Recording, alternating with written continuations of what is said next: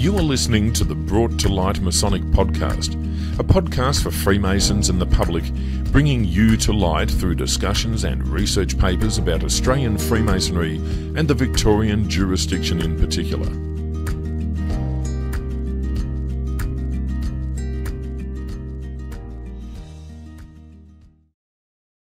All right, let's get started. Well, welcome back to the Brought to Light Masonic Podcast. I'm your host, Brother Jack Aquilina. And I'm your host, Brother David Illingworth. And this is an episode which is obviously going to be discussing a very important topic, and we actually have a very special guest today, someone who I'm very, very excited to have on our podcast. He's a friend of ours, a friend of the podcast, and of course we're talking about Worshipful Brother Jack Harley. Jack, welcome to the Brought to Light Masonic Podcast. It's an honor to be here. It's good to have you on. I mean, I know that every week we talk about you and Larry and Jason and the team, and we usually, from episode to episode, we throw shots at each other, which is all friendly. It's all in friendly competition. All good. It's all good. Exactly right. And we love having the idea of having you guys on our show because our podcasts are about the same age. We do have more episodes than you, and we always like to point that out. But in saying that's because you're in the metric. That's because you're in the metric system. So well, look, that's the excuse. It's so funny. I was just about to say it's not because we're on the metric system. Well, that's the excuse at least. But it's really good to have you on, and we'll get into some more information about who you are for some of our listeners who may have been listening for the first time or living on another planet. But thank you for coming on the show. David, this is obviously an exciting time to do podcasting in Australia, especially for me because the studio we're in, which is basically my spare bedroom, is not as hot because we're heading into winter, thank God. So it's a great time to do podcasting, and I guess we have the opportunity now to get into some Masonic news. So let's get into some Masonic news. Brought to Light Masonic Podcast News, your news on current affairs and events as they happen in Victoria and around the Masonic world. And about Masonic news, thank God this week we've got very little to report. Freemasons Victoria appears to have been on a quiet sort of run, and it's really good to have no news. David, they say no news is good news, so I've got not too much, other than obviously the Good Friday appeal. What a great success that was yesterday. I think the Uncle Bob's Club raised about $500,000 for the Good Friday appeal, Royal Children's Hospital, and obviously we had a big role in that. I know you were out there with Joe, and it was good to see you out there doing things.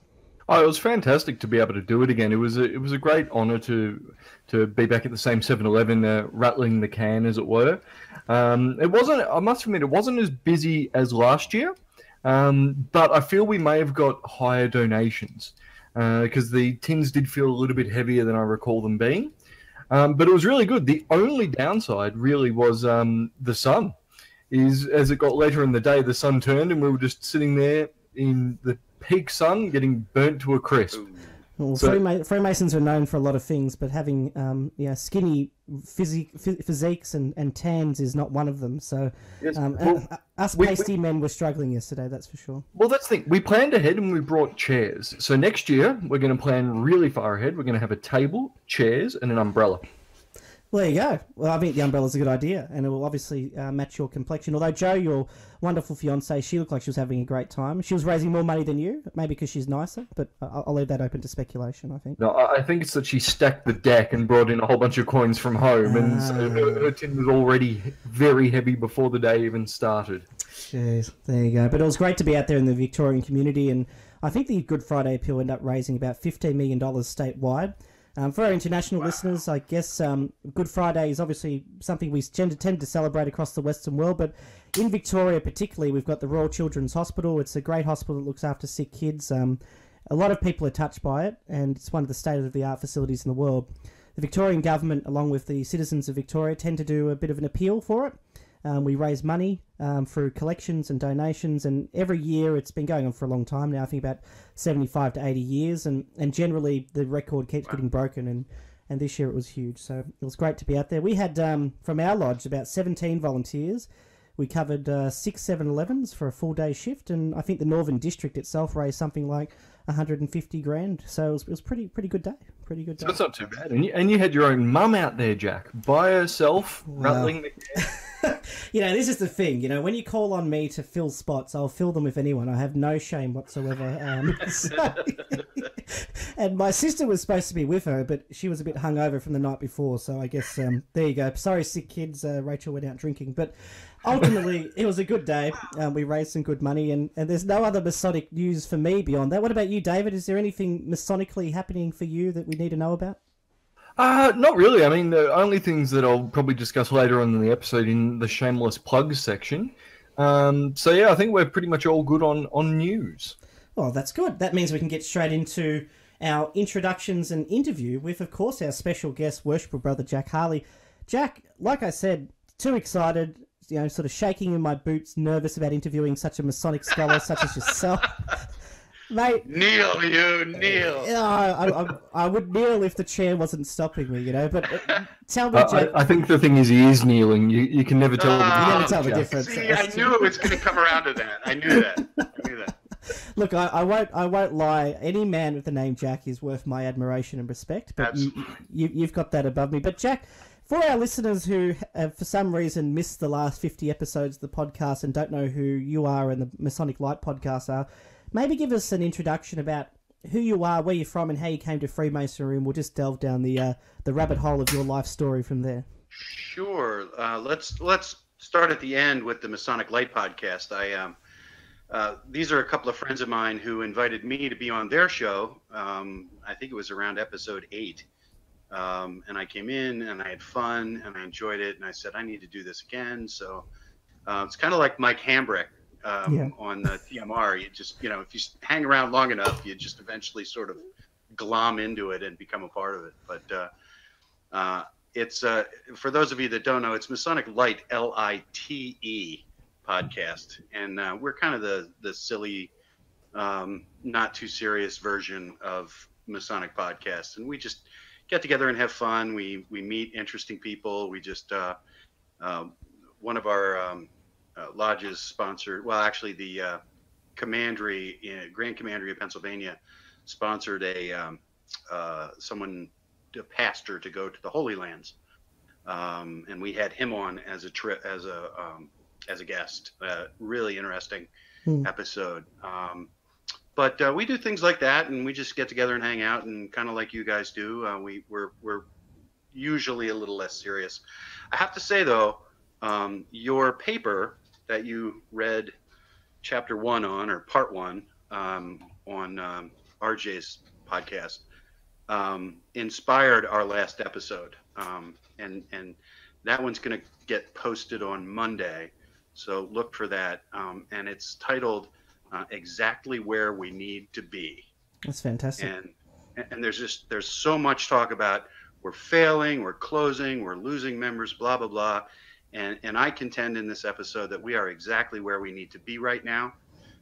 We are moving into what Freemasonry will become next. Exactly right. So anybody interested, tune in for that. As for my Masonic career, I'm 15 years in. I ricocheted off a number of Masons in my life that never really stuck. And I was at dinner one night with some friends, some neighbors. And somehow Freemasonry came up, and he said, I said, well, how does that happen? And he said, well, it just did. So he handed me a petition, and I went in. I am, and I don't know if you have these in Australia yet. If you do, don't. I came in on a one-day class. Oh, yes, we don't have that monstrosity over here. But thank God for you. I have heard how much so many people seem to love them or hate them. I do have to ask one question about the one-day class. So it's all 3 degrees? Because I know your degree ceremonies are slightly different to ours. I mean, here, to go from the 1st to the 3rd, you've literally got to wait 12 months before you can do it. So they just pump everyone through. Like you were shot out of a gun. I got 1, 2, 3, 4, 7, 14, and 32 all in one day. Wow. Yeah. Jeez, you can imagine so much wrong with that. Imagine how meaningful that experience was to me, right? Yeah, that's horrible. That's horrible. Yeah. I'm so sorry to criticize your beginning.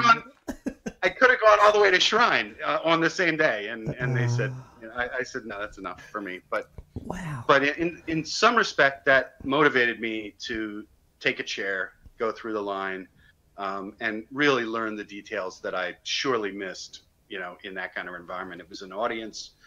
There was, I think, 300 of us in a theater setting, and we watched the degrees being conferred to someone on stage. Wow, so you didn't even participate? So didn't even kneel at the altar. Wow. Yeah, it was a different experience, and I'm glad they're moving away from that. It was a nice try. I'll give them that. It was a good try, but it does make me wonder how long until they do one-day classes to Worshipful Master. So you come in the morning, you leave as Worshipful Master at night. I think they would have if they could have. We were heading in that direction here, so a couple of lodges that might need that, but no. So I came through. I was Worshipful Master in 2009, and it was a terrific experience for me learning the work. But when I came in, this was 15 years ago, and like one of the things we're going to talk about the Holy Saints John, which you guys don't recognize down there, but we'll explain a little more. But one of the first questions I asked anybody was, "Why Saint John? What? What's that?" And they said, "Patron saint of stonemasons. Don't worry about it." Oh. Like every answer from every past master we have here, exactly right. Yeah. So that was, but that sort of turned me on to digging deeper and learning more and finding out other things. And I accidentally got on a website that was sort of my Rosetta Stone. It was Peter Stone's. Oh, yes. If you've seen it, Freemasons-freemasonry.com. That was my lifeboat. I went there anytime I had a question about anything. There was great Masonic information on it, and that sort of fostered the idea that, okay,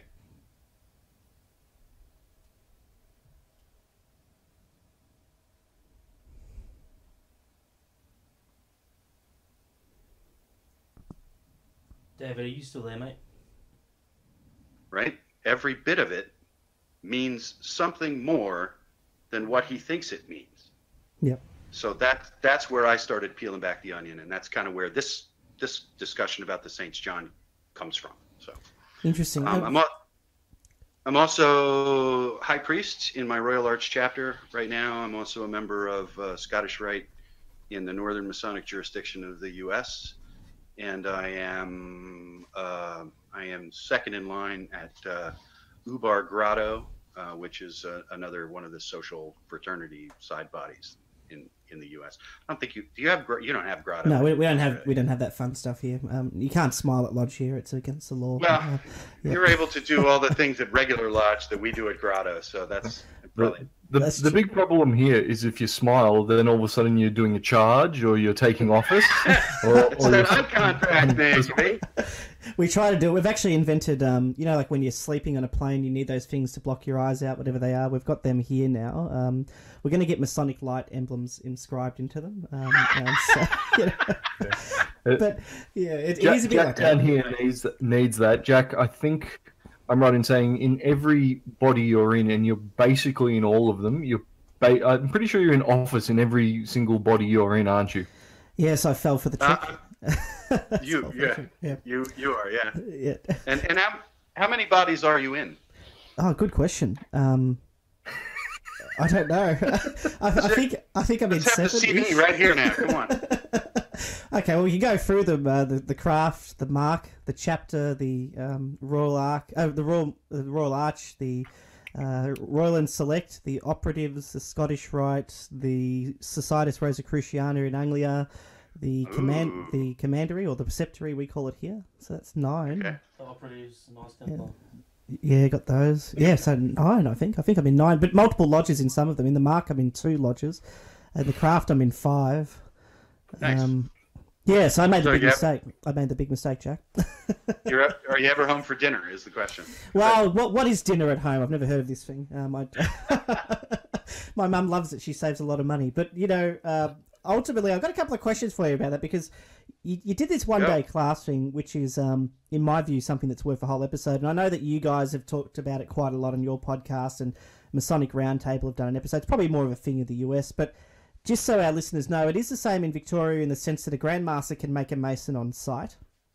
Generally, the Grand Master has the power to make someone a Freemason just by declaration. And I guess what the one-day class idea is to get people through Freemasonry without having to go through the clutter of the degrees. And just once they're in, the theory was they'll stick around and stay.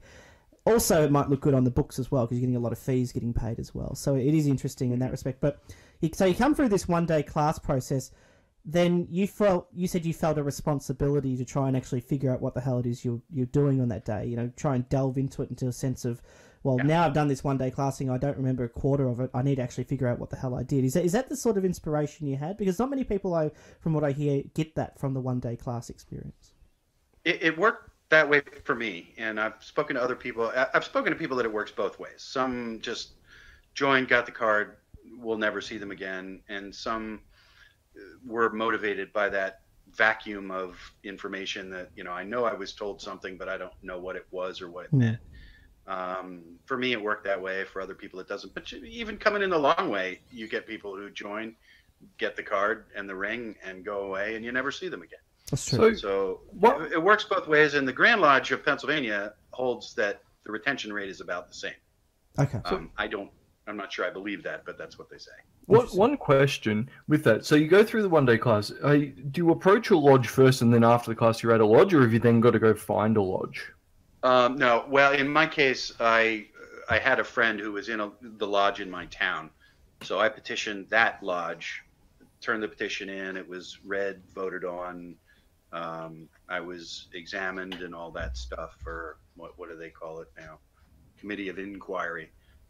Came and had the conversation with me, and then I was balloted on and approved and scheduled for the one-day class. So that process is the same. What's different is you don't get prepared. You're never blindfolded. You don't go into the lodge room. Nothing happens to you that happens to the candidate. And that's the part that I said, all right, that's not what happened to my father. Mm. Yeah. That's not. I did not walk the same road as many worthy fellows have walked. So I knew that I had to go through the chairs. It was just, I didn't believe I could do it because I never thought I could memorize the work. But, I somehow I managed to get it done. Well, two things following up from that. Did you ever decide to act as a candidate in a demonstration or something? Have you ever gone through it? Interesting that you'd ask. Yes. I did it once at a school of instruction. We hold periodic schools of instruction. So that was the first time I had ever knelt at the altar was for that. Now, I understand you guys don't actually have an altar that you're kneeling at in your work, but in our work, that's where the obligations are taken, and that's where the rubber meets the road, as they say. Yeah, it's good. It's good that you at least walk those steps.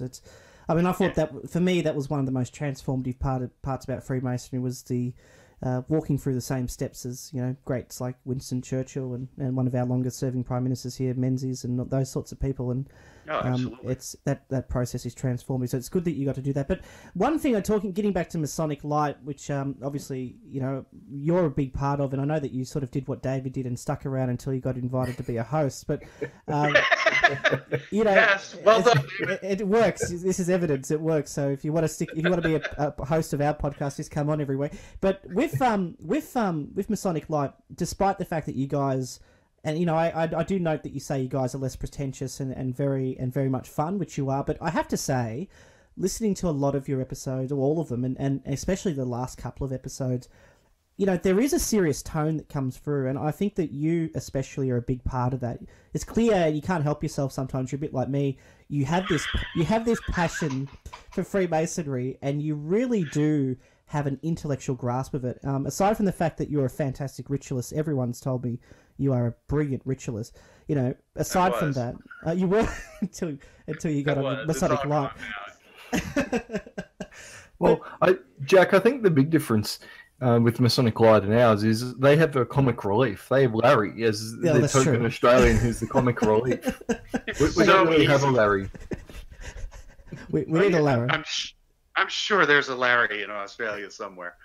We'll find him. I'm just going to teach him how to use a computer. That's the only hard part. Maybe not. He would emigrate if you gave him half of a ham sandwich. He would emigrate to Australia. I'll put that on the books. Actually, we can afford that, can't we, David? I'll figure that out. But I think so. But I must admit, Masonic Lite didn't have a far bigger budget than we do. They have their own T-shirts. Where's our T-shirts, Jack? Yeah, right there. Shirt right there. Go ahead. I'll have to order one of those. I think it's official. But tell me, Jack, because you clearly do have this, you are actually intellectually, on top of the craft, and you're obviously a great mentor.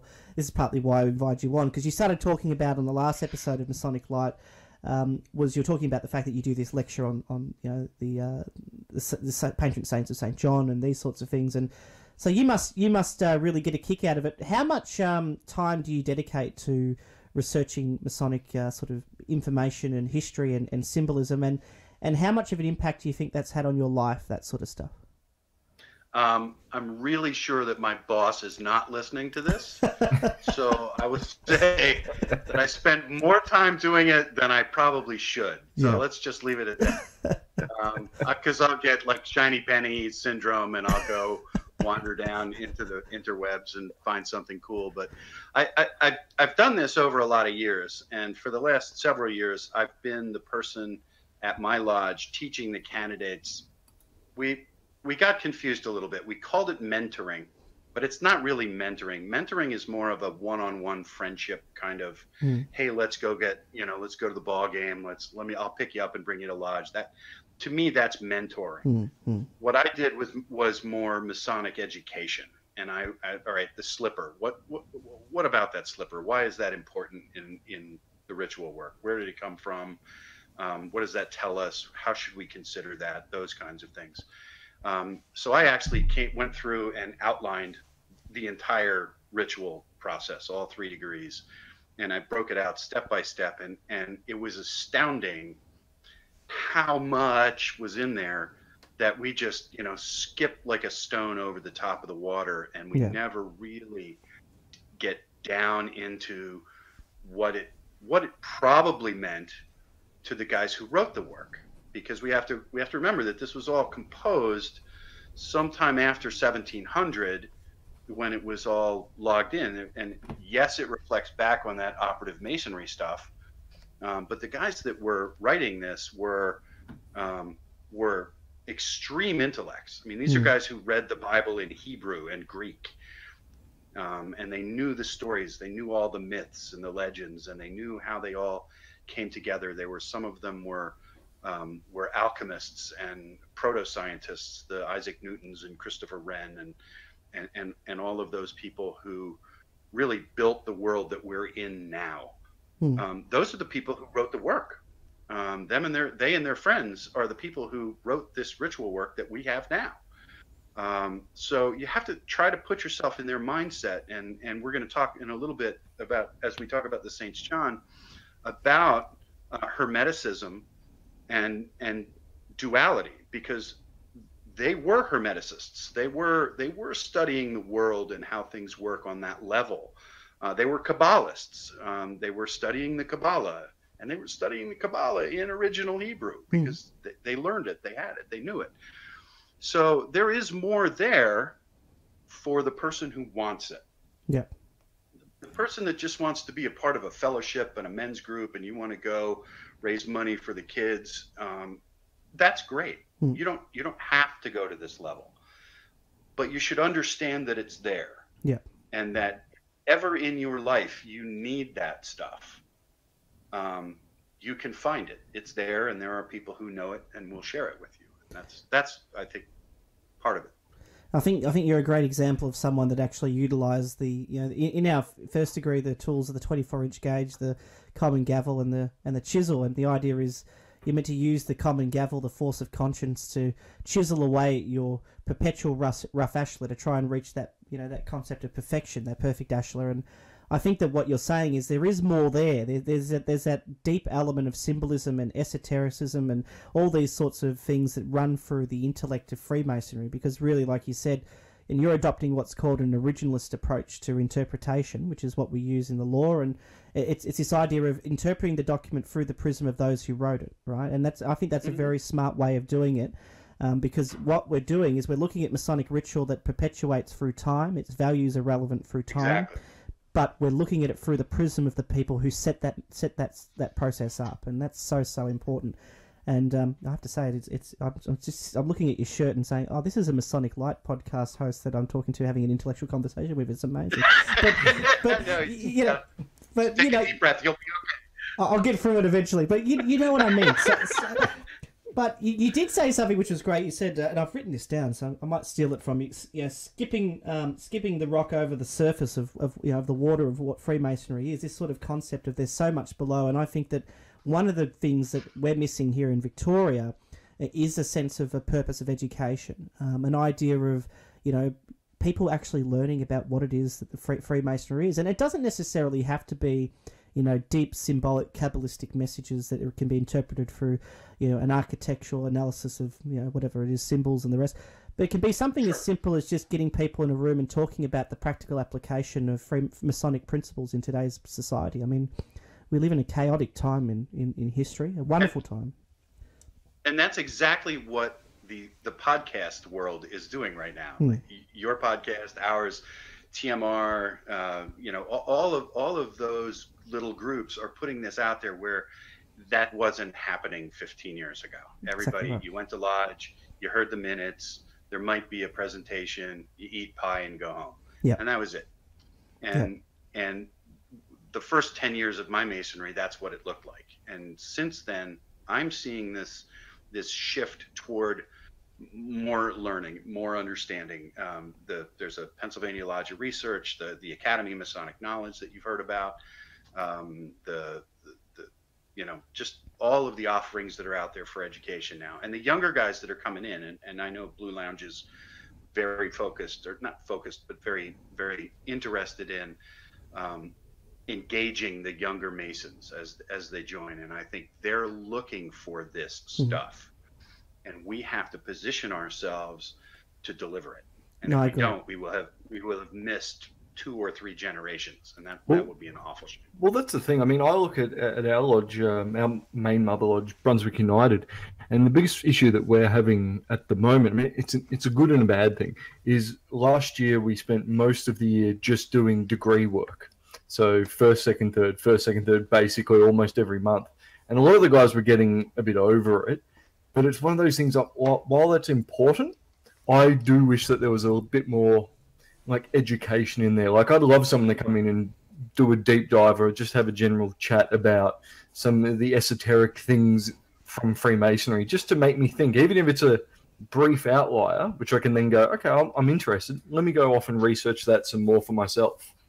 And that's easy enough to do. We do that in our lodge. We have a little 5 to 7 minute Masonic education minute, and somebody gets up, speaks for 5 or 6 minutes on a particular topic, sits down, meeting goes on. It doesn't have to be an hour-long dissertation. Just something to pique people's interest.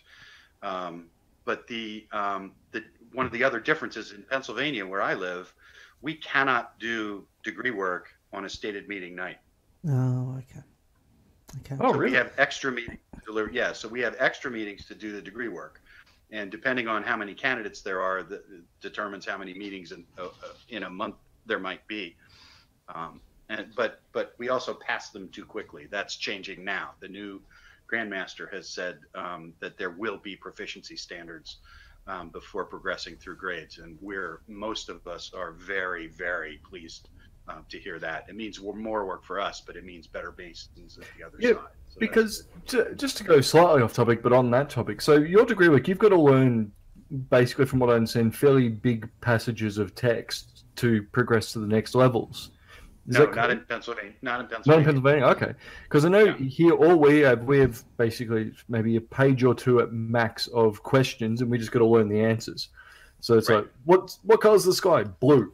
And then you go through them all. As long as you get them, then they go, sweet, the night can continue. If you can't, and speaking with some older brothers, they've been to a couple where they've had to say no because the guy gets up and just knows nothing. And they're like, hey, it's not nerves. We can't. You're not ready yet. Yeah. I mean, good point, Jack. Just if I could cut in there for a second, you make the point of there needing to be proficiency between degrees. In Victoria, we've got this thing called the Masonic Advancement Program. It's actually a situation where, in order for you to do your next degrees, and like we said, we've got that 12-month rule between entered apprentice and master mason, you have to complete a compulsory education seminar. It's really interactive. It's really sort of designed to help you, get an idea of what the hell it is you went through. And it's compulsory. If you don't do your MAP, we call it, you don't get the chance to do your next degree. So, look, there are pros and cons to every program, but I think a system that encourages people to think and ask questions is something that we should be encouraging across the board. I think it's positive. But one thing I want to sort of get to, I guess, flowing from this conversation, is that you're saying that the future of Freemasonry is heading down that path of, more people wanting to know more about some of the esoteric and sort of, I guess, intellectual aspects of what it is we do in our craft. But one thing I guess I wanted to ask is, you guys how often would you meet in a month on a regular basis? At Lodge, you mean? Yeah, at Lodge, yeah. At Lodge, we have a stated meeting on second Tuesdays, dinner at 6, meeting at 7, if you'd like to come. Yeah. And then we might meet, depending on how many candidates there are, we might meet once or twice after that to confer degree work. And we can sometimes do 2. 3 in a night is a long time. That gets the guys home at 11 or so, and that's too late, really. Yeah. So we might have 2 or 3 extra meetings in a month on the outside. That's interesting. When you have multiple candidates along night, after I was initiated, the next week I went to a quad first degree. So I had 4 guys going through, and that was a long night. I think we didn't get out there until about midnight, and that tiled at 7, I think it was. Yeah. There's records in my lodge of meetings in the late 50s where several months in a row the lodge was closed in harmony at 11:59 p.m. Wow. And that meant that it really went into 1:30 or 2 the next day. Yeah. But by Masonic law, we're not allowed to go into the next day. So they literally stopped the clock at 11:59. That's what time it was when we left. This is years when they were bringing in like 35 and 40 men in a year. Yeah, it's crazy. And that was, post World War II, the boom that everybody experienced that now unfortunately is passing through and passing on. Yeah. To have not prepared for this is a shame.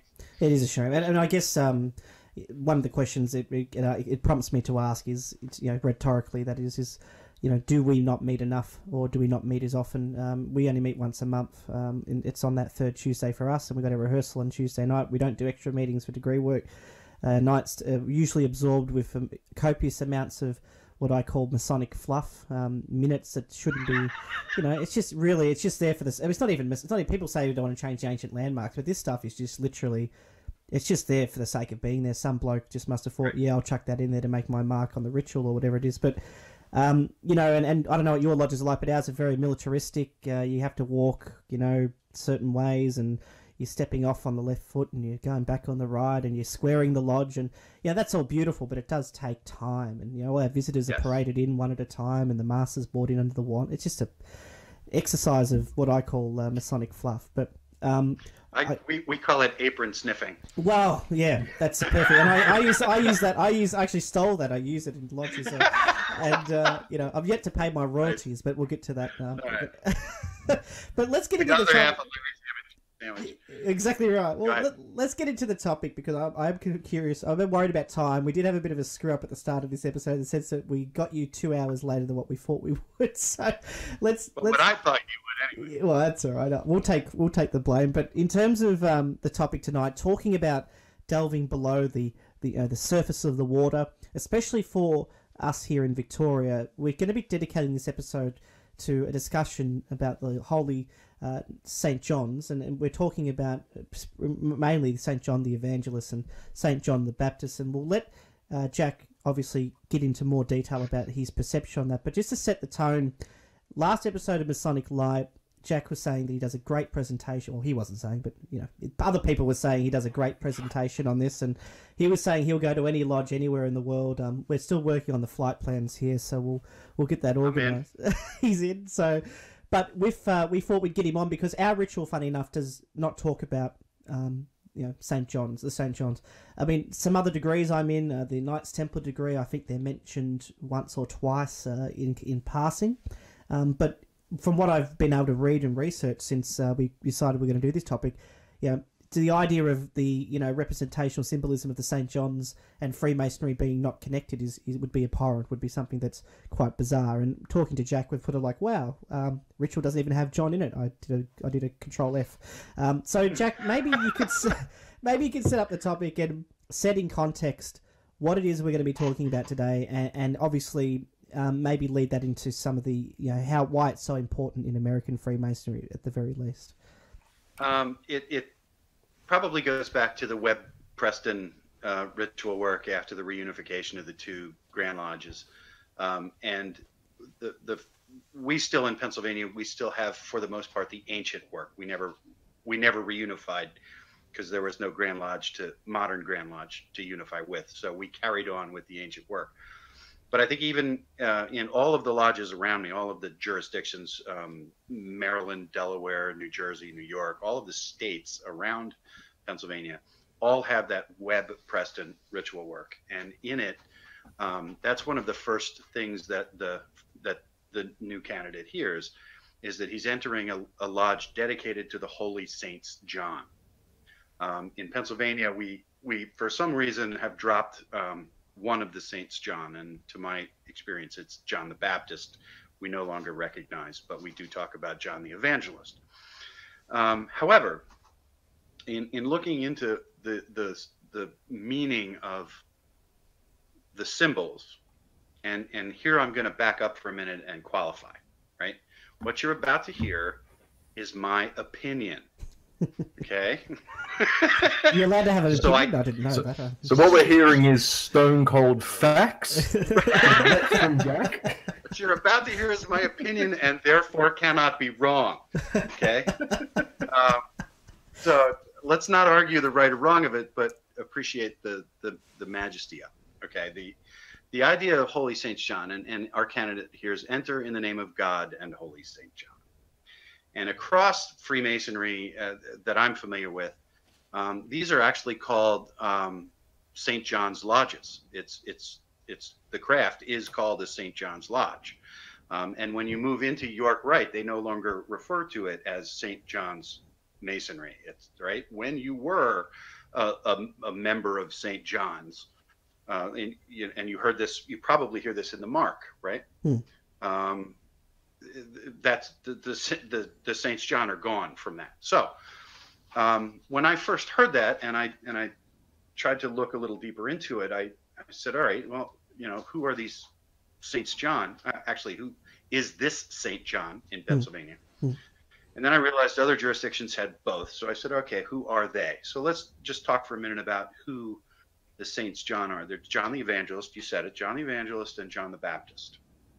John the Baptist, for those of you who know a little bit about the Bible, was a cousin of Jesus, and he was the one who came before him in the wilderness preparing the way, right? He was the sackcloth and ashes and eating wild locusts and honey, proclaiming that there's going to be a Messiah come, and he's going to free us from these bloody Romans. And he was ready to reestablish the kingdom of David on earth. And that was John the Baptist's mission, more or less. He understood who was coming, and he was proclaiming his way. But he saw it as an earthly thing. John the Evangelist didn't really care much about earthly things. John the Evangelist's work was almost entirely focused on the kingdom of heaven.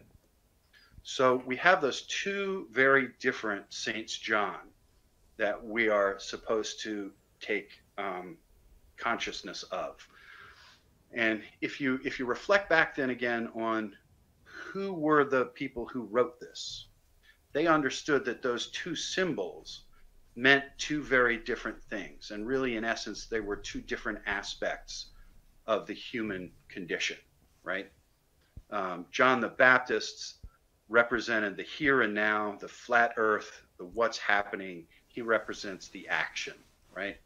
John the Evangelist represents the spiritual realm, the kingdom of heaven. So he is more about conceptual things, right and wrong, and living a holy life. So we take that, we can talk about Hermeticism, and we can talk about the idea of dualism, but we talk about as above, so below, right? That's a very basic concept in both of those philosophies. So in essence, John the Baptist represents the below, the here and now, and John the Evangelist represents the above, the spirit of the kingdom of heaven. So as we look at what else about the Saints John? Well, they both have feast days in the church calendar, right? John the Baptist, you probably know, is June 24th. We talk about the foundation of the first Grand Lodge at the Goose and Gridiron on June 24th, 1717. And I'll let Jason Richards go crazy about that one. And John the Evangelist's feast day is December 27th. And in my world, that's when the worshipful master gets up, throws off his hat, and runs fleeing out of the building. Oh, okay. Because he's done, right? So we have those two feast days. And those two feast days coincide almost perfectly, give or take a little bit of declination, with the summer and winter solstice, right? So the summer solstice is represented by the Tropic of Cancer, Capricorn, Cancer One of those, yep. Right? Yeah, Cancer in the north. All right, so if that's the day, that solstice is the day, and that's St. John's Day, then he represents a horizontal line across the earth, parallel to the equator. That is, that's the day, right? In the southern hemisphere, your summer, my winter, is John the Evangelist's day, right? So there's a very specific delineation there. And if you think about what's happening between those two lines, the sun always oscillates between those two lines. So there is always light between those lines. Okay, so all right, take it back to what is light. There is always light between those lines. In my lodge, which I was taught to view as a map of the world, the Mappa Mundi, the junior deacon sits at the right hand of the senior warden. The senior deacon sits at the right hand of the worshipful master. The wands that they hold represent those two lines. Oh, okay. Okay? That's a little different in your lodge. Your senior deacon, I think, sits to the north rather than directly beside the worshipful master. So, but in my world, that's how I saw it, right? So another aspect of the Saints John is represented in every lodge in the northern hemisphere, except Pennsylvania, is a diagram that you looked up and saw. We call it the circumpunct. It's the point within a circle. Yes. The point within a circle, it's an ancient symbol. It means a lot of different things in a lot of different faiths or theories. It could be the emanations of God from the center. It could be the boundaries of the man, but it's bounded on either side by two parallel lines. And those in the Webb Preston ritual, the candidate is taught represent the two holy Saints John. So he's to restrain his actions between those two people. That's where it comes into the ritual work in that Webb Preston work. So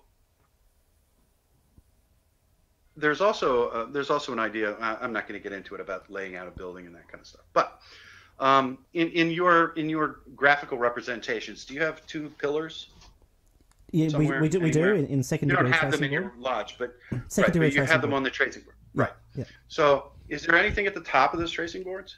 Yeah, you got the celestial and terrestrial globes or representations. Yep, the chapters. Okay. So, if you go into either Kings or Chronicles and look at the description of those two pillars, there are nothing in those pillars. They're flat topped, or at least more probably they were dished, and they were signal fires, right? Yes. But now in current Masonic iconology, those two globes represent what? The physical earth. Yes.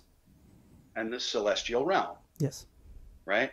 The physical and the spiritual nature of the man. Those are two more representations of that duality, that as above, so below concept.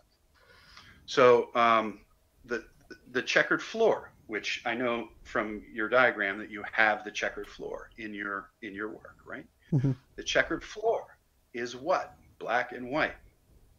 It is also that duality, that good and evil, rich, poor, sick, well, wealthy, whatever. And it's arranged in such a way that it's almost impossible for the candidate to step on it without stepping on both. Right? And when that candidate steps forward, and you mentioned before, you're always supposed to step off with your left foot, and this is why I asked this question earlier on the thing. So to take a step forward with the left foot is, in Latin, left foot is sinistra pede, right? And the root word there is sinister, or sine in Latin. And we have that word sinister, but sine actually means without, absent, right? So you take a step forward with the foot that is without God. It's absent God. And then you bring the foot of the righteous to meet it. So as you're walking through this ritual work, you're responding to that duality again and again and again, right? So all of these things we're laying there. I don't know if they're real or not. I could be making these up completely. But if I am, it's pretty cool. I like it. It is. That's why you need to write a book. Once it's in a book, it becomes fact. Well, there you go. Night and the low mass. Those are the two I'm gonna stick to. Yeah. But again, that duality comes back to us, and this is why I asked you about the square and compasses, because the square teaches us to do what? Regulate our lives and actions according to Masonic line and rule. Is that correct? Okay. To square our actions. Yes. Right? But the compasses teach us to do what then? Keep ourselves in due bound with all our brethren in Freemasonry. Circumscribe our desires and keep them within due bounds. Yes. Desires. That's the spirit. Right? Mm-hmm. So we have the square representing the physical and the compasses representing the spiritual. Okay? How are they positioned? And I'm not going to ask you to say this, but think about how they are positioned for the entered apprentice degree. Which is above the other?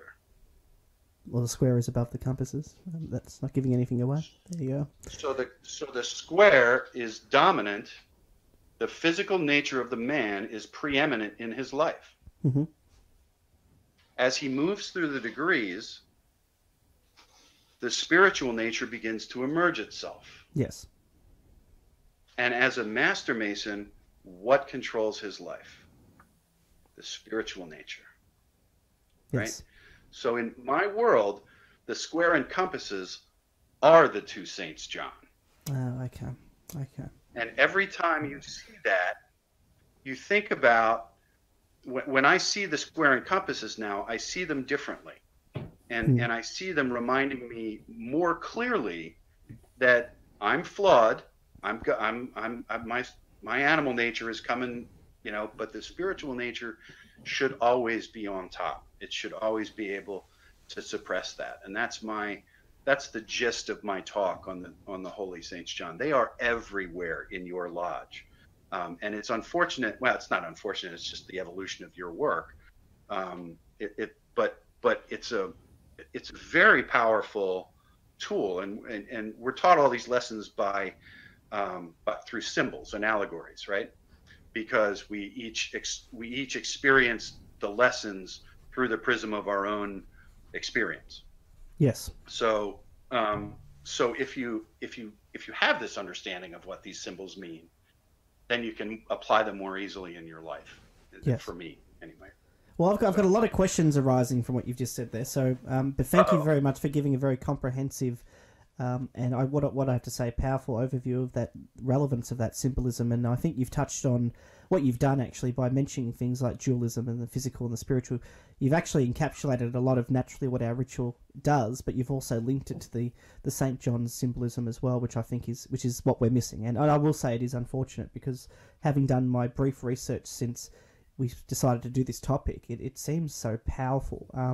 But let's stick on the nerdy line of going down the rabbit hole with some of this stuff, because there's certain things I want to talk about. Sure. Especially dualism, which I'm very passionate about as an idea, as a concept. But then later on, what we might do is we'll talk about perhaps some thought bubbles. None of it's obviously based in fact, but thought bubbles as to why maybe it isn't as prominent here in Victoria, because I think our listeners might find that interesting. It might be. I think you'll find that it's actually a representation of our culture as a society rather than more than anything. But getting to dualism, the minute you mentioned the idea of the spiritual and the physical, the first thing that came to my mind was obviously the globes, or that are on top of the two pillars, Sure.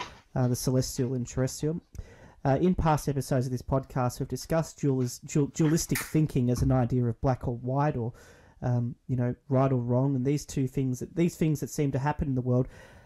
A lot of that, I guess, is sort of down to human nature. We are very symmetrical beings. We geometry plays a big part in not only our psychology but our biology as well. We're actually really prone to look for patterns and to look for things that have a symmetry in nature. Now, unfortunately for us, a lot of things in the world are actually not as symmetrical as we'd like them to be. And I guess one of the biggest things about dualism, which I wanted to ask you about, is the fact that whilst we have black or whites, and I find a lot of accountants think like this, they think it's yes or no, or they checkbox sort of thinking. There is a lot in the world that is quite grey. In my profession, in the craft of the law, we look at the grey. We look at the interaction between the two polar opposites in the way that the societies regulate their conduct. I want to ask you a question with this idea of St. John the Baptist and St. John the Evangelist, and just to sort of, and correct me if I'm wrong, my researchers indicate that St. John the Evangelist is probably a representation of a lot of the St. Johns that, St. John the disciple, John the disciple, and a few other figures of John in the New Testament. He's thought to be an amalgam, yeah. Yeah, he's an amalgam of a number of characters, so it is interesting in that respect. But from your point of view, how much is there any interaction between these two dualistic ideas and what I call the grey? Is there any lesson in that? I mean, I know you were saying that there's this idea of the sun permeating between the two, but what do you think about that concept of the grey? Yes, there is obviously grey, but what is grey if it's not made up of both black and white? Yeah. So if we pixelate it and draw down to the micro scale or the nano scale, you'll find small boxes of black and small boxes of white. So I think gray is the area that in the law anyway you have to apply the compasses to the gray. Yes. In order to understand where that decision has to come from. I don't think there's enough of that right now. No. But yeah, there certainly is gray. what we're telling, I think what the black and white speaks to is the fact that we have to be at some level sympathetic to the fact that you can't be altogether black or altogether white. You know, you go to the yin and yang and you look at that symbol, and there's a little black dot in the little white half, right? And there's a little white dot in the little black half, and that's not an accident. So I think being sympathetic to the fact that there are both in that color is a lesson to take out of it. Yeah, I mean, in my view, and this is just my obviously interpretation of Freemasonry, one of the prevailing, permeating lessons of Freemasonry, in my view, is balance. It's about, and even using the point within a circle, I know it can mean a lot of things, but finding that position where you feel at balance with your life, the things around you, the spiritual, the physical. I mean, I think that if I were to sum up Freemasonry to someone, they say, what does it teach you? I'd say it teaches you balance. And I think that in today's world, that's very relevant. But, you know, this idea of having a manifestation of, through the degrees of this progression away from the pure physical sort of aspects of our society, I guess that also includes the materialistic, the here and now, towards a more spiritual understanding of our lives and places in the universe, is probably the act of rebalancing human beings away from what we seem to be obsessed with, which is how we look, what we have, people around us, rather than the more sort of subtle aspects of human nature, which were probably more relevant at the time that the ritual was written, right? So I find it very interesting that these two sort of Christian, and I guess they are Christian, you could say Abrahamic, but particularly Christian sort of disciples and saints are sort of used as a chance to articulate that story. Now, my question to you is, obviously, in your jurisdiction, the ancient ritual is something that is more prominent, which is great, because I think the ancient ritual is much better than the moderns. That's just my experience. We do an emulation ritual, or a version of emulation ritual, and we've obviously got that modern sort of cut through it. In terms of the prominence of St. John the Baptist and St. John the Evangelist, do you think that was simply a representation of what would have been, at the time the ritual was written, a very well understood, you know, no need for description sort of allegory that people would have got instantly? I mean, let's just cast ourselves back 350 years. If I said to a random on the street, St. John the Baptist and St. John the Evangelist, we're going to use that as a story for duality, people would just be like, oh yeah, that makes a lot of sense. Whereas today, considering the secularization of the world, and moving away from understanding of biblical stories, it becomes a lot more difficult. And I guess I'm just trying to figure out, maybe that's why it doesn't play a prominence in our ritual here, because of particularly in Australia, the secularization of society. So, but do you think that at the time the allegory was something that would have been well understood by common people back 350 years ago? I think you have to stratify society a little bit and say, you know, who are you? Are you talking about? Are you talking about lettered people? Well, the people who could read and write, I suppose. I think the people that can read or write generally learn to read or write by reading the Bible. So those stories are very fresh to them and very, very clear and clean, and they would have I would think that they would have had an understanding of that. The masses that show up on Sunday, you know, to not go to hell, maybe not, but maybe, you know, we'll never know. We can't really understand that aspect of it. But I think we had Mark Tabbert on our show several months ago, and I don't know if you've read anything that Mark has produced, but very passionate guy. And he said, we said, you know, what do we need to do in Freemasonry? And you could just about hear him pounding the table. You need to read the Bible. If you're not reading the Bible, you just won't get it. And that was a harsh lesson, because the lesson, you know, it's all in there, and but they're in there as teaching tools, right? They're not. It's not dogmatic in that we have to obey that. They're there as instruments to refamiliarize us with these lessons, because what you were saying earlier is we're looking for universal truths, and that's what the authors were writing to, were the universal truths of human society. and in that respect, then I think it has to be there. So, Yes. Interesting. quick question for you then, for our visiting Jack, I'll say. So, given all of that, how even now we're noticing that there's not the meaning behind these allegories are a bit lost because people aren't, as you were saying, reading the Bible that much. Do you think that in going in the future that the craft will need to change to bring those stories in more? Because thinking as Jack was saying before, how we're not as religious as we once were for the Bible religion, I think that personally that there's been a bit of a shift, that we're moving away from your standard Christianity, Catholicism, and moving more to a religion of technology. I mean, you look at people these days, there's your Mac people and Windows people, and that's basically a religious war waiting to happen. When you get those people that are very one-sided on that, they're more passionate than I think the Christians ever were back in the day. But do you think the craft will need to change to really adapt and sort of say, here's what we're saying, now here's the actual meaning or story behind it? That's a great question, Dave. I don't know. I don't want that to happen. I don't want the language to change because the language is beautiful. I want people to, and it's not going to be everybody. It's only going to be that small percentage of people that really dig for it, that are going to find that spiritual aspect of it. And if it's 20%, I'd be surprised. But I think that what's there really needs to be preserved. I mean, here's the thing. It's 300 plus years old. It may be 800 years old, right? If you go back to the Regis poem and the old original, operative Masonry, as a code of conduct in life, we don't need to be fixing that. Mm.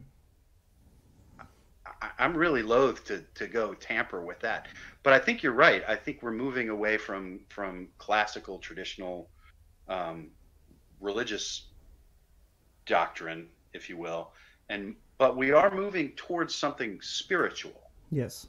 I think there's a lot of people looking for spirituality in their lives, but they're so frustrated by the business of the church. That they're looking for something else, and we'll put our hand up and say, "Hey, we're a business, but we got some cool stuff you might like," right? Yeah. Well, I must admit that's what I do find interesting is there was the big shift in the last probably 30, 40 years away from traditional churches and religions for the mainstream. There was still always your believers, people who believe, but for the majority of people, you walk up to anyone in the street and say, Are you a religious person? Most people will go, well, no, or, oh, yeah, I'm Christian, but I'm not practicing, or anything like that. But I find it fascinating that, and when seeing this more in Freemasonry, when the younger people come, they're really craving that spirituality side of it. So it's like, well, hold on, we spent decades moving away from it to now go, okay, but now what do we fill it with? And as I said, a lot of people seem to be filling that with dedications to technologies, which... I mean, it's hard to say whether that's good or bad. I think there's probably bad because there's no real lessons there. But then the question does remain, how do we bring the old religious text into the relevant world where people aren't going, oh, that's that ancient thing and I don't want to live on bread and water? I think you do that by shrouding it in mystery and making it special. And if you make it special and there are none so blind as those who will not see, right? Yeah. It can be right in front of you, and if your eyes are closed to it, you're not going to see it, no matter how flat spelled out it is. So almost go back to the good old days where the only people that really knew anything were the ones that were learned and read and go, right, how do I read, write, and actually study the book? Yeah. If you're not willing to do the work, you're not going to get the benefits of the knowledge. That's I think embedded in the craft. Yeah, I think this is a really interesting discussion. It's funny because a big part of the paper that I'm writing at the moment, I'm actually in the second part, and I'm trying to deal with some recommendations to deal with some of the secularization of society. And there's a fantastic quote, which I can only really recite verbatim, but it's from a book, the author of which his last name is Boomer, and he says the modern articulation of spirituality is not necessarily anti-religious. It's actually simply a moving away from the centralization and control of religion in the state and the church. It's this idea that religion's going back to what, and I don't know how many people know much about the Civil War in England, but this idea of a personal God, a puritanistic sort of personal relationship that doesn't need idols or doesn't need this concept of an institution that articulates it. Now, because of that, all the data suggests that there is a growing hostility and rejection of institutionalized religion. And my concern is that if the craft is seen to be part of that mix or part of that grouping, then ultimately, de facto, a lot of younger people, our future membership at least, are going to say, well, we're not interested because, you guys are just a re-articulation of these old institutions that are antiquated. But I think what you're talking about, Jack, is basically saying, well, look, we do have these lessons that are embedded in this cultural heritage of these institutional religions, but it's more than that. It's something that we can couch in mystery. It's something we can make available to people in a way that is going to say, well, look, come in, get involved, learn a moral lesson or two through these old allegories, and also then dive into some of the more spiritual elements that are open to your subjective intellect. And that's what separates us from religion, isn't it? We're not dogmatic. It absolutely is. And I somehow came across the phrase with one of the new candidates in our lodge. I said, we're not going to show you where the buried treasure is. We're going to hand you a shovel and tell you where to dig. So they all have to find it for themselves. They have to be willing to put the work in to uncover that stuff. But they're only going to do that if they're interested in it. Yes. And there's a lot, and you're seeing it, there's a lot of younger men that are joining the fraternity that are coming in looking for it. Yes. And when they don't find it, they leave. And as you would. And of course. As you would. Because people don't have the time, and I know some older members of the fraternity cringe at this idea, which I hope we can dispel through through facts rather than myth, but people don't have the time, the money, or the resources to dedicate themselves to something that they find no net positive benefit from. Absolutely. I mean, that's a new test I'm proposing in my paper, the net positive benefit test. I know it sounds a bit legalistic, but this idea of people need to get more out of it than they they put in, right? And they need to be able to come to the craft and be given something that's going to actually, they can walk away with and say, well, it was worth my time and investment. If people rock up and all we're doing is reading minutes and passing treasury accounts, I mean, I can think of 10 or 15 organisations they could join where they could do that. But if what we're doing is we're saying, well, we'll give you a taste into some of the symbolism that we've got through these rituals, these ceremonies, and then the doors open from there if you want to open them, then that's something I think that the net positive benefit test satisfies, because you're walking away saying, well, I'm getting value for money here. I'm getting value for my time and energy. I only differ from what you said in when you used the phrase "give them." Because if you give that which is attained without cost has no value. Yeah. So they have to find it. We have to make it available to them. We have to give them a mechanism that they can find it with which they can find it. But they have to do the work. And this is what I've learned in the 4 years that I've been doing this Masonic education, is I've been puking on the candidates all of this fantastic Masonic wisdom, and they go, and they're gone. And it only matters to the person that it's going to matter to. And I think a big part of what we're trying to do is make it matter to everybody. And it's not. I've enumerated 5 different slices of this Masonic pie. There's the historical aspect of it, which is unreasonably cool. There's the philosophical side, there's the fellowship side, there's the philanthropic side, and then there's some other damn side that I can't remember right now. But all of those components, Yeah, exactly. But all of those components are available to whoever wants to select the one or two or three that he's most interested in. We just have to make sure that there's something there for them to do that. I know our lodge doesn't do nearly enough social stuff outside of lodge. Yep. You know, we don't perform enough services. We don't study history. We don't look at that old stuff. We don't have the research group in house that gets together and presents a paper to the lodge once in a while. We don't, right? So if you got all them don'ts, then that guy's gonna leave. Yes. But I just don't want to hand it to him and say, here's all this cool knowledge, now you're great. You know, it won't work. It's a hollow fine. One question then, do you think that what may help to engage, because I know one of the issues where we'll have talks, and we've seen it last year or so when the Blue Lounge was looking at putting together an education portal, and we got pretty much a lot of educational material, a lot of talks and stuff, but I found the big problem with it was all just, here's a paper, someone stands there and reads it, sits down, job done.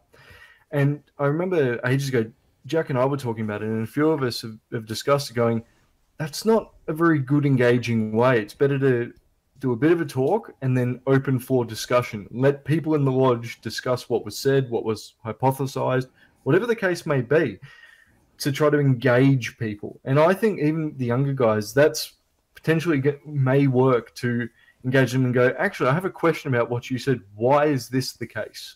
Yes, I mean, exactly. You're right. If they're completely not interested, they'll sit there and just go to sleep. But Right. For those people that are, they'll go, but hold on, what does this mean? Why have you said that? I want to learn more. Where can I go? I want to challenge that little piece of data that you had right there. Yeah. Yes. And isn't that exactly what we three are doing right now? Yes, of course. Right. And we're doing it in a forum where at least a dozen people might see it or listen to it. maybe 5 people, including us.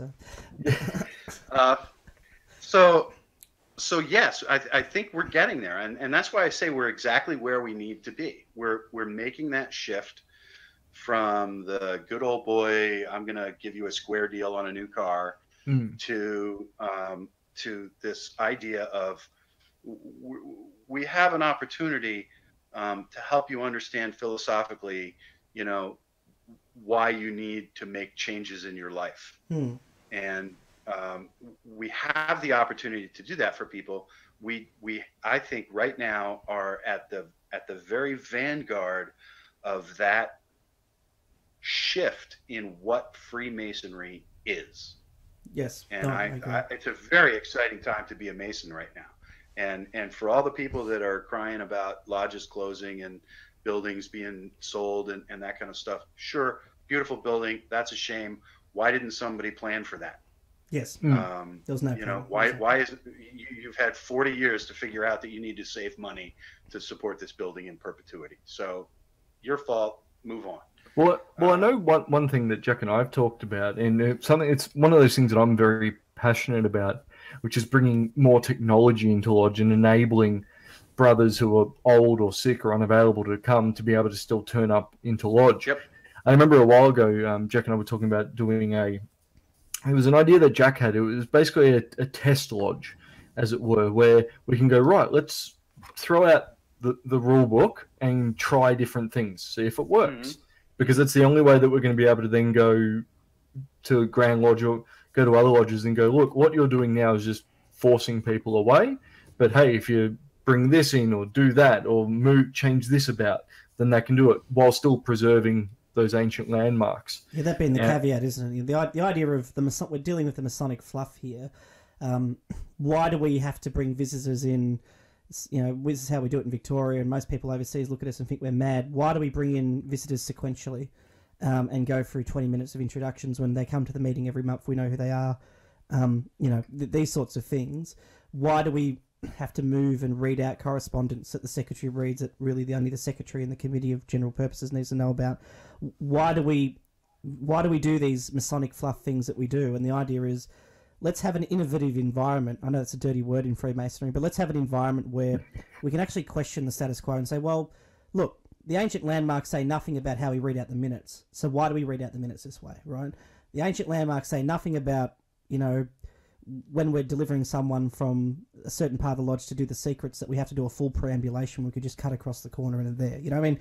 This is just Masonic fluff. And but believe me, Jack, people get very passionate about, you have to do the preambulation. It has no symbolic significance, but you have to do it because my dad did it that way and his dad did it that way. I mean, well, I know the biggest issue we have in Victoria is a lot of the charges that we deliver is, and Jack and I have talked about this, we're like, need some animation. Some of them that are quite lengthy, it sounds like you're just talking down to the candidate, but it's more you want to be having a conversation with them. But especially in Victoria, there's no pointing, there's no moving. You have to be a statue just reading something out. And same here, yeah. And I'm a very animated person, and I'm like, that annoys me. Really? I'm shocked, damn it! I'm shocked. I know.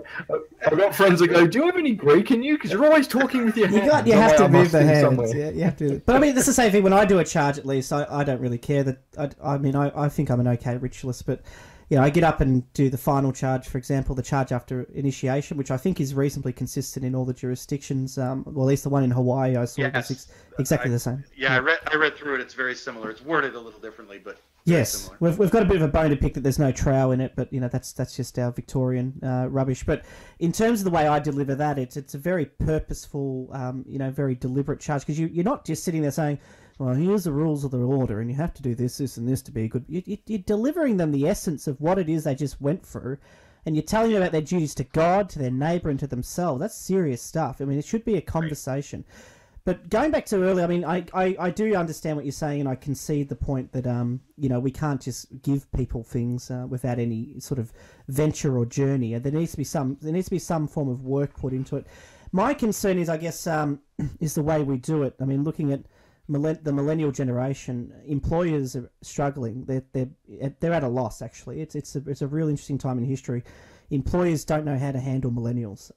They don't know what to do. They're putting a lot of money into research. The research is coming back conflicted about how do we mentor, manage, and support millennials through basic structures. One of the biggest issues with millennials is the need for instant gratification, the need for a constant reassurance that what they're doing is right. They lack self-confidence, and they also have this lack of patience for things like time and experience and waiting for things. Now, we've got a lot... And that is anathema to Freemasonry. I agree with you. I agree with you. So, and this is the point of my paper we're writing. We're in a lot of trouble. We've got a less religious, very impatient, screwed up generation. I mean, as Simon Sinek says, who's a renowned person who works in management consultant, he said that they were just dealt a bad hand. They were a result of failed parenting strategies in a lot of respects. And we've got a situation now where we've got this wonderful institution, Jack, but we need to hand it off eventually. Our population, I think in America, the largest living population is the millennial generation, out of all the generations, if they were to be segregated. And we've got to hand it off. So what do we do to help these people integrate? We can't just turn around and say, well, you've got to change. It's not going to happen. And this is why I think we need our people like you, and I wish we had more people like you here in Victoria, actively helping, mentoring, and helping these people through those journeys if they want to take that path. The problem is with the millennials, they're not going to do it by themselves. They want little goals set. They want constant reassurance, all this rubbish. But unfortunately, we adapt or die. I mean, give them candy every time they do something right. Just give them a chocolate. Anyway, so what's your thoughts on that? Sorry, without me going on a monologue about how screwed we are. But what's your thoughts on that? What's your thoughts on that? I think we need to create an app. For good idea. Good idea. Yes. That'll be it. That'll fix everything. Yeah. I just think we need to use our Masonic connections and embed Freemasonry in everything from video games to movie, real subliminal messaging style. I thought we did that. That's worked really well so far. Yeah. Okay, so millennial generation, by definition, less religious, yes. Are they less spiritual? I don't know. Hard to quantify, yeah. But yeah, good point. Dude, yeah. It's a different thing. I think they are spiritual. Many are, and again, you see a huge block, and you want the block to be 100%. At best, you're going to get 2 to 3% that are going to be hits, right? Here's me being me. Be extremely excited for the 2 or 3%, and don't worry about the rest of them. They weren't yours anyway. You can't lose what you never had, right? But if you have them, if you get them, if they come through the door and give you a petition, make it worth having, right? Give them that thing that they're looking for, and they're looking in some respects for the spiritual. They're looking in some respects for the camaraderie. They're looking for that historical connection. They're looking for on the fifth one was ritual. I forgot ritual. This little piggy went to ritual school. Yeah. They're looking for those things, some more than others, right? But they're looking for those things, and we have to give them to them in a friendly, companionable way, and that's companionable. reflect for a moment on your lodge and the men on the sidelines. Yeah. Are they companionable? Right? No. Are they when that 23-year-old walks through the door and says, "Hi, I'm a Mason," what's that 78-year-old fellow on the sidelines gonna say to that guy? Hey, we have lots in common. Yeah. Let's go have a pint, No. He's gonna say, these little kids taking over the lodge. Yeah. And believe me, I'm turning into that guy. Yes. You sound a lot like that guy. I'm joking. Well, I had to renew my passport. I had to renew my passport about 2 months ago, and it came to the box that said color of hair. And I just yeah.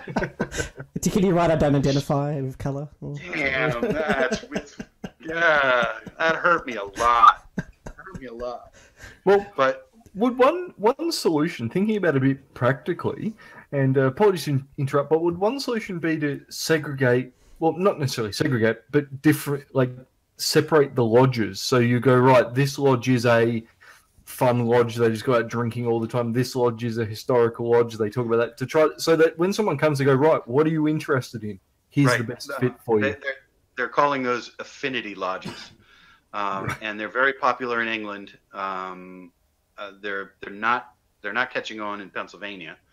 I don't think globally the Grand Masters are altogether behind that concept yet, but I think it might be coming. As far as separating them out, I think that there are 3 columns that support the roof of the lodge: wisdom, strength, and beauty. Sounds very Masonic. Beauty is the new ones coming in. Strength is the guys that have been there for 5, 10, 15 years. They're doing the work. They're in the chairs. They have the tuxedos.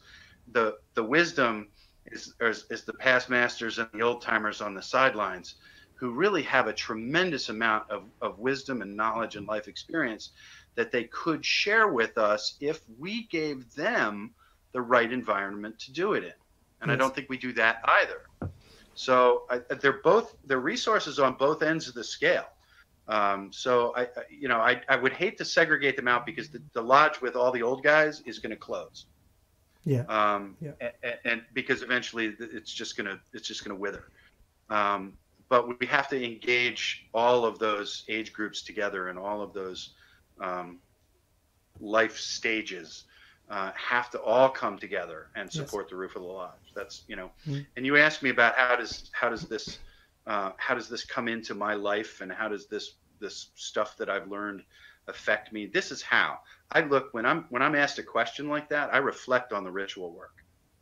We years ago remodeled our lodge, and every time we got into a sticking point between the couple of us, I reflected on the passage in our work where where after mature deliberation they finally agreed. Okay, so I get what you're saying, Jack. In terms of the sort of segregation aspect, which David was talking about, I think what mainly he was saying was special interest in the idea of getting lodges that have a particular attracting value to them. And I understand in the UK they've had this sort of affinity lodge approach, and I'm not necessarily convinced that it works. But One thing I guess sort of needs to be accepted is the fact that the lodge needs to have something about it that attracts its members. It needs to be an experience that's positive. At the moment, I feel a lot of people go to lodge and they might even have a positive experience, but they look around and think, well, it's great, but judging by the demographic, it's not going to be here in 5 years. And I'm not sure if I want to put my time and effort into something that's going to be dead, which is depressing, but it's a reality of our aging membership. I think in Victoria, our average age is 65 and a half. I'm not sure if it's higher or lower where you are, but it does create difficulties. But I think what you're saying is the truth, in the sense that we need to have lodges where the generations break down those differences and come together and unite around universal principles, right? That's what it's absolutely exactly correct. Well, I could not have said it any better. We have social strata in our lodge that comes together that way now. And we have at some level ages that come together in that way now. So I'm blessed in the lodge that I'm in, because we have a lot of that now. I'm not sure it was always like that, but it is now. And my thing, and you'll hear Pete say it, my mantra is be the change you want to see in your lodge. If you want to see your lodge be different, then be different. Yeah. And help other people become different with you. And that's a big piece that gets missed. We live in this committee-based world where, the Committee on Social Things ought to do something social. Well, just arrange something social. Just do it. Have a picnic. Just do it. Tell 20 guys you can have a picnic, right? Yeah. It doesn't have to go to the committee to have meetings and minutes and past and blah, blah, blah, blah, blah. We live in this committee world. The Committee on Sick and Visitation, the Committee on Widows. I can't name a widow that we've gone to see. Yeah. Because there's a committee for that, right? That we can't do. We have to be the kinds of Masons that we expected to meet when we got here. Yeah. And I think that will make the change. I'm very hopeful about the future of Freemasonry. I think the world needs Freemasonry. Yeah, no, I agree. I think we're more relevant now than we've ever been. Absolutely. And I think that the future is bright. We just got to make sure we have the conversations and that we need to have. We need to get through that cringy process of getting that change underway. And, it's great that podcasts like ours do that in different ways, from different angles. But Jack, I appreciate you. I mean, we did go a little bit off topic, but the essentials of what we wanted to cover were covered, I think. In terms of, you probably wanted to cover a lot more, but unfortunately, we get criticised by Larry about the length of our episodes, and this is going to be another lengthy one. I think it's because he can't sit on the couch for 20 minutes without falling asleep. But he's already asleep. Yeah, he was sleeping an hour ago on this episode. So, exactly. This is the thing. But I just want to say to you, thank you so much for taking the time to really give us that passionate, and it was passionate, sort of delivery of your perspective on the significance of the symbolism of the St. John's, and in particular then going into some of the more deeper understanding of dualism and this idea of representative symbolism throughout the entire lodge process, and then having an idea of how younger members can actually, or members any generally, but particularly younger members who are interested, can come in and actually tap into the surface of that and dive deeper. It's been really, really good. And speaking on behalf of David and me, I'm sure I really want to thank you for taking the time to walk us through that. I found it very valuable. Oh, it's an honor. Anytime.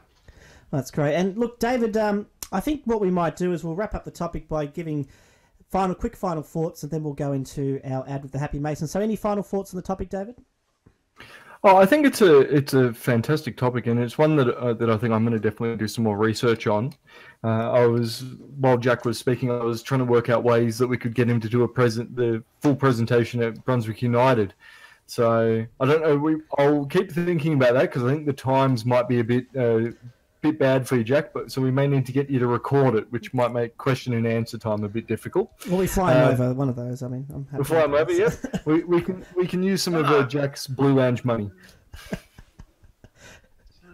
No, that could work. Yeah. That could for sure work. And yeah, absolutely. I have a current passport, so that works too. Yeah, let's get him over here. That's my view. But Jack, do you have any final thoughts on the topic before we get into some upcoming events and shameless plugs? I have a final thought to share with you on the nature of the differences between our works. Yes, go ahead. We raised a man from Wales in our lodge, and his father was a past Grand Orator of the Grand Lodge of Wales.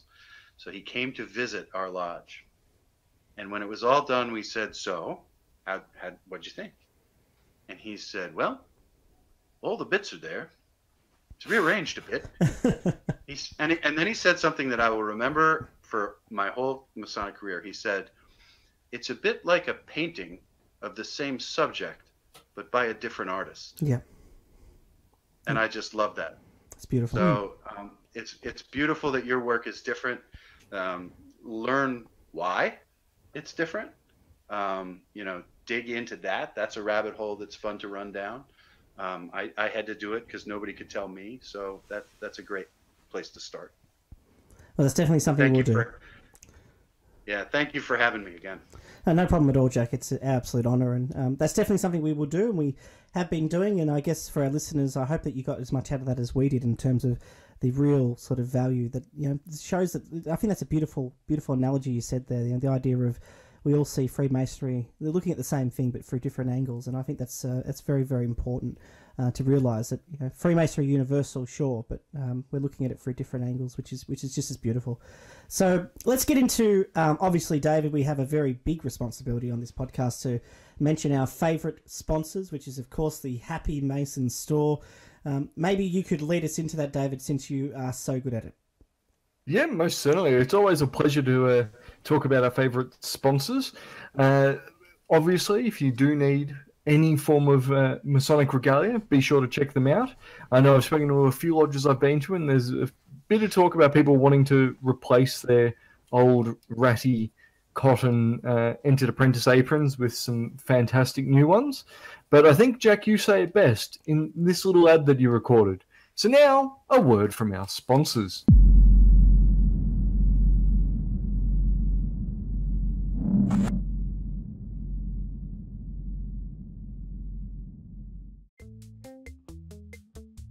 The Happy Mason Shop, the official sponsor of the Brought to Light Masonic Podcast and the Blue Lounge Social Club, supporting Freemasons wherever they may be scattered across both Australia and the world globally. The Happy Mason Shop is providing you with access to some of the world's most finest Masonic regalia at the most competitive and affordable prices. Do you need new aprons for your lodge? Whether it be your tatty entered apprentice aprons or fellowcraft aprons that need replacing, or whether it be other furnishings or items it could use to enhance your lodge's presence, or are you being raised to a sublime degree of a Master Mason and require your own Master Mason's apron and don't want to use that second-hand apron that the lodge is offering you? Then jump on the happymasonshop.com.au, click on the Blue Lounge link, and purchase those items to provide yourself with access to some of the UK's best handmade Masonic wares that have been imported into Australia and provided to you at the best affordable price, courtesy of the Happy Mason Shop. The Happy Masons and the Blue Lounge Social Club are united in their sponsorship and partnership, focusing on the recruitment, retention and education support of young Masons and the achievement of Masonic excellence. So check out their store. Every purchase you make via the Blue Lounge link will result in support for us and this podcast, which the Happy Masons are proud to sponsor. So, what are you waiting for? Get your new Masonic regalia at thehappymasonshop.com.au. Welcome back, and yes, that was a word from me about our sponsors, and yes, we're just having a bit of a laugh because on the unedited version, which you might see online, David does this usual sort of noise to fill in the fact where we insert the episode, and Jack found it hilarious. But that's the nature of doing podcasts. Been stolen from Jeopardy. That's the nature of doing podcasts. The unedited versions are usually the funnest to listen to. But let's get into some shameless plugs. And of course, David, I haven't got too much to report. There's all quiet on the Western Front here in Victoria. Looking obviously ahead, I guess the main things that I want to plug is the upcoming lecture that I'll be doing at the Victorian Lodge of Research, which is going to be on my paper, Completing Our Allotted Task While It Is Yet Day. And that will be happening on the 27th of April, which will be at 7 p.m. at the Ivalda Masonic Temple, which is in Ivanhoe. I don't know if there is a dining fee. If it is, I guess budget for about $20. From what I understand, it will be quite a big night. I've been going around and plugging it, and I guess some of the stuff I've been doing on Whence Came You, etc., has spiked some interest. I'm almost done. I will be releasing the paper publicly on that day. It's quite long. I don't know if you can really call it a paper anymore. It'll probably end up being about 65 pages. I've even got someone writing a foreword for it, which is great. So we'll be releasing that, and I'm looking forward to the opportunity to engage with our listeners about that, and hopefully we'll be doing some episodes dedicated to some of the content. So if you do want to get on the mailing list, you can email me through jack.aquilina@blueloungesc.com or podcast@blueloungesc.com, and I'll arrange you to be on the mailing list. And I want to thank everyone for their support in advance. Other than that, David, we are obviously, the Blue Land Social Club is out and about visiting first degrees, and we are looking at organising an executive retreat coming up in the next couple of weeks or within the next month to really set out some more events. But otherwise, it's all quiet for us here. What about you, Dave? What's coming up Masonically? Yeah, there's not too much for me. I'm hoping to be out and about a bit more. Working with the new Southeastern Mornington Peninsula president, Davos. So hoping to catch up with him in the next week or two to see what we can do to really kick this area off. We've got obviously Standard Lodge meeting this month. We've also got, I think it's in this month, the new Virtual Lodge Foundation meeting. Oh yes, I forgot about that. At the 9th of April. So if you want to get along to talk about a new virtual lodge that's being set up here in Victoria, it's going to be very different to the Castle Island Virtual Lodge. I think a better description would be a streamed lodge. There's still going to be physical offices and the rest, and they'll be streaming the lodge to people who can't make it there physically, which will be an interesting concept. So if you are interested in being in on that concept, and you are an overseas listener or you're interstate, you can jump on virtually via the link that we'll post in the event page, and you can actually tune in and be part of that inaugural founders meeting. We are accepting applications from overseas. The capitation is going to be worked out to be a discounted capitation. It should cost somewhere in the range of $50, I think it is, which is pretty cheap for our lodges in Victoria, considering the huge cost of capitation we pay per member. But either way, if you are interested, 9th of April, it's about 7:30 p.m. Eastern Standard Time here in Australia. And we look forward to seeing you there. And I almost forgot, David, I guess one thing we should plug is the grand installation. I forgot all about it. That was the next thing I was about to say. 7th of April, which is a Saturday, there'll be a joint grand installation. The Supreme Grand Chapter of Victoria will be installing Most Eminent Companion Hamer into the chair of First Principal of the chapter. And that will be happening during the day, and then that evening, Right Worshipful Brother Keith Murray will be installed as Most Worshipful Grand Master of the United Grand Lodge of Ancient, Free and Accepted Masons of Victoria. It's going to be at the Crown Palladium, which is a pretty fancy place to hold it. I think there's over 1,000 people going, and it's going to be a huge event, which is already booked out. So if you want to go, I'm sorry, and you haven't booked a ticket, bad luck. But in saying that, we'll probably be releasing this episode after that date, so we'd like to congratulate Most Worshipful Brother Keith on his elevation. He's a big fan of the podcast and the show and the club, and we look forward to working very closely with him over the next 2 years to really see Freemasonry take on that positive and embrace that positive future, which is something we're all very excited about. So, grand installation, 7th of April, make sure you consider it. Well, Jack, we do, believe it or not, we actually get quite a lot of your listenership listening to us. We're slowly trying to poach them all, but then again, I think you've poached more than us, to be honest with you, from Australia. So, what's happening with you Masonically? Maybe give us an idea of things we should look out for, just in case we happen to be in Lancaster or wherever you are. I'm outside of Lancaster. I'm about 16 miles northeast of Lancaster. Masonically, it's the regular grind. We have stated meetings, extra meetings. We have a table chapter coming up. It'll be similar to a table lodge, but for the members of the chapter in the district. That's coming up in June. In August, we're having an AMD Council in-gathering for Eastern Pennsylvania. I think it'll be our inaugural in-gathering. That'll be held at my lodge, at Ephrata Lodge, on August 11th. There is a limited number of tickets available, and I think we're down to like 10. Okay. So by the time this airs, it will most likely be sold out. But that's an exciting new venture for us. As for me, I would just tell all of your listeners to turn off your podcast and turn ours on, and come and join the absurdity at Masonic Lite, Lite. Well, it's basically is our podcast. You got to spend more time talking about Jack on your podcast than just about anything else. Well, there is that, yeah. And we do the same thing, I suppose, talking about you guys. Start picking on David, I guess, a little bit. So. Yeah. There's plenty to pick on, trust me. Yeah, I want to talk for a minute about that headset, David. What is that? The great Kazoo headset thing that you got on there. It's my starter kit to become a Cyberman. I was going to say croquet. You can get right through the wicket right there. I think he's trying to pick up signals from beyond, but it's not working. It's not working for him. But you know. But and I'm glad that one thing I've noticed in this episode, which Jason Lewis seems to struggle with a little bit, is we've had no accent issues, which has been great. So congratulations for understanding our accent. Why is that? No, I spent about 6 months watching Offspring on Netflix. Oh, okay. So yeah, so I got it. Yeah, it looked a lot like that actually. Oh, there you go. So everyone, Jason Lewis, a message to you: watch Offspring, my friend. Jump across to Jack Harley's house. He'll help you in educating you on Australian I think you need to watch The Castle to get the true Australian accent down. I haven't seen that. I'll look for it. That's a good movie. But you know, look, that's all I've got for news. And thank you, Jack, for sharing what's happening out in your area. And I guess that wraps up a fantastic episode of the Brought to Light Masonic Podcast. Like Jack said, please check out our good friends, and what we would consider the closest relationship we have with any of the podcasts is Masonic Lite. We love them all. Larry, Pete, Jack, Jason, the entire team.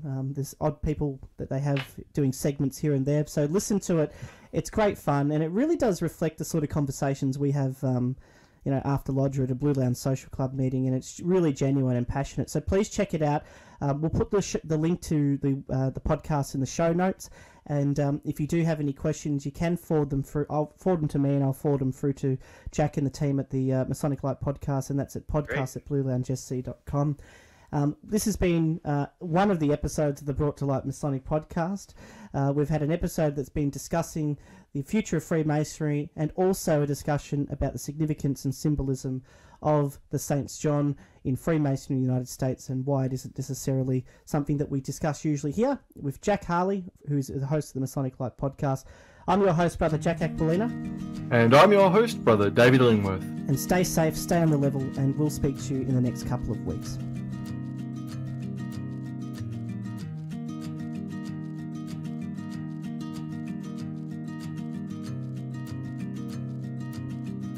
You've been listening to the Brought to Light Masonic Podcast, bringing you to light through discussions and research papers about Australian Freemasonry and the Victorian jurisdiction in particular.